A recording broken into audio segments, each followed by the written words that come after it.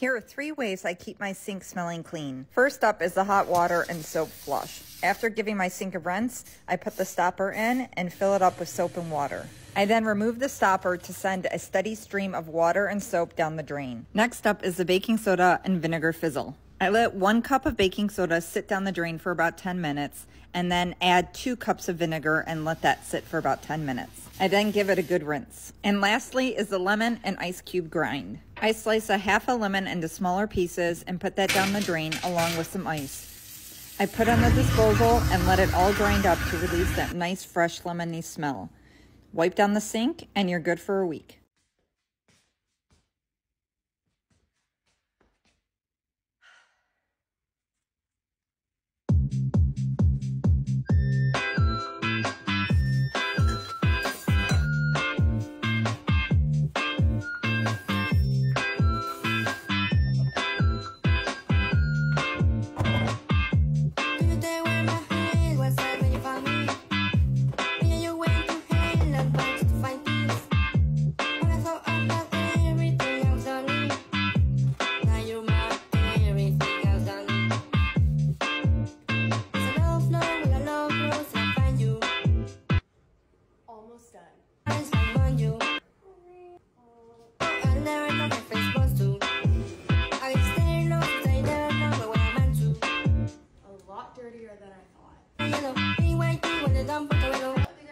The cleaners get down on their hands and knees like I'm doing right now.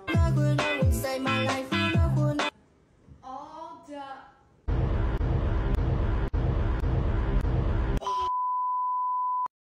To be continued.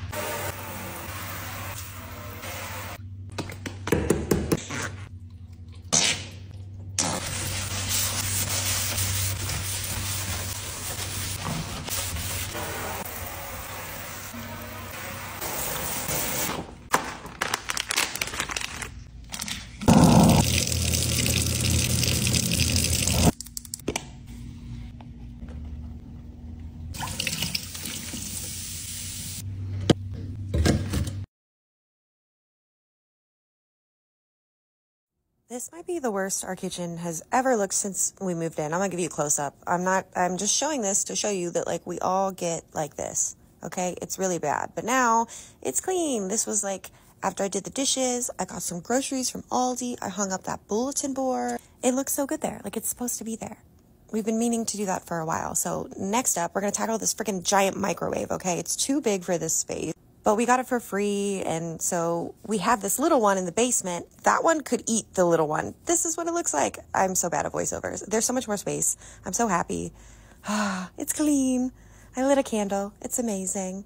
So yeah, just proud of myself and sharing it so that if your kitchen is a disaster too, you're not a bad person. We're all sewer trolls. You got this. I love you. You can do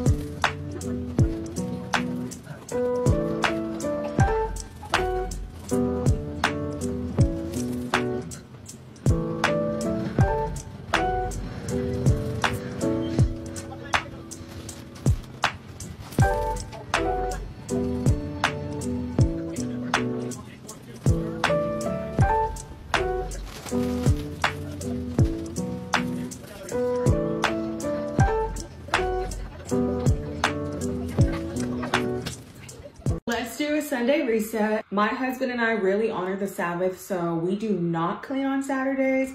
So the house always gets messy. My son's birthday was on Friday, so we had a bunch of people over and a bunch of kids. So you already see where this is going. This house is an absolute wreck, but we're gonna take care of that. So let's get into it.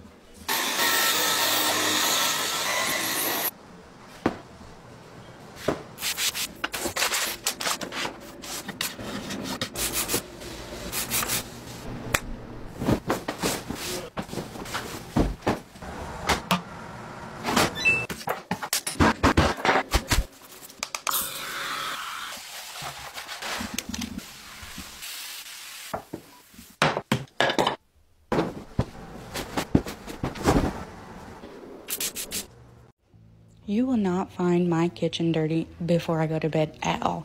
That is my absolute biggest pet peeve. I will scrub my kitchen down before I go to bed every single night. The whole rest of my house can be an absolute disaster, but my kitchen is going to be clean. Let me know if that's how you are. I rotate these dishes probably like 40 times a day, and I don't even know where these dishes come from. Also, do you see all that trash in my sink? Who put that there and why? I swear I'm the only one that will scrub the sink down, and I don't care. I will not have a dirty sink. I will not have dirty countertops. My whole house is a disaster, and while I was cleaning, my child took some red Gatorade and dumped it all over the carpet in the playroom. There will be a part 2. Let me know if you enjoy these. Bye. What it's like being a stay-at-home parent. I never thought I would share this, but motherhood the second time around has been kicking my butt. I'm not sure if it's harder or that I am much more self-aware of my actions, reading and learning and trying to understand my kids. When I had my first, I was 23 and very naive, and my parenting habits were much more closer to the way my parents parented me.